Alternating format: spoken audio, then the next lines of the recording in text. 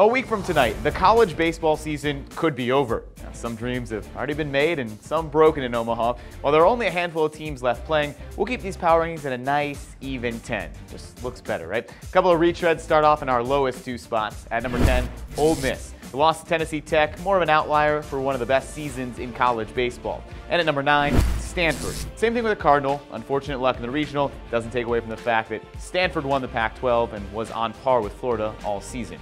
All right, now to number 8, Washington. The first of the departed from the College World Series, the Huskies performed admirably in their first Omaha appearance, but after a shutout loss to the hands of Mississippi State, they ran into the juggernaut offense of Oregon State last night. At number 7, Texas. Similar tough situation for the Longhorns. The rain delay in the opener led to an explosion of offense for a potent Arkansas team. Then Texas, they had to take on the defending national champs with their backs against the wall. At number 6, North Carolina.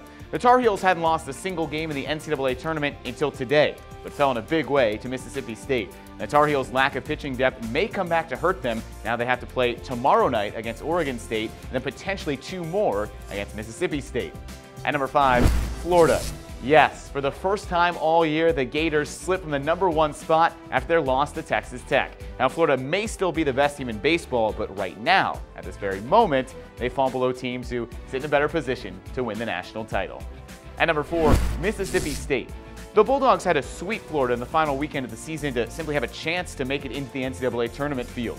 Now they're in the driver's seat and just 1 win from a berth in the championship series after the 8-run 8th inning blew open the game against North Carolina. At number 3, Oregon State.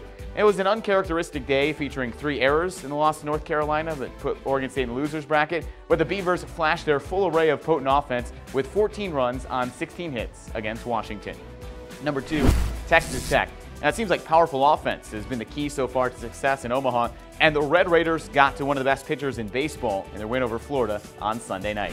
And number 1, Arkansas. The Razorbacks have now put up 14 runs and 11 runs in their last 2 games and have the hottest offense in college baseball. They're number 1 for now. And those are the Sports Tonight NCAA Baseball Power Rankings.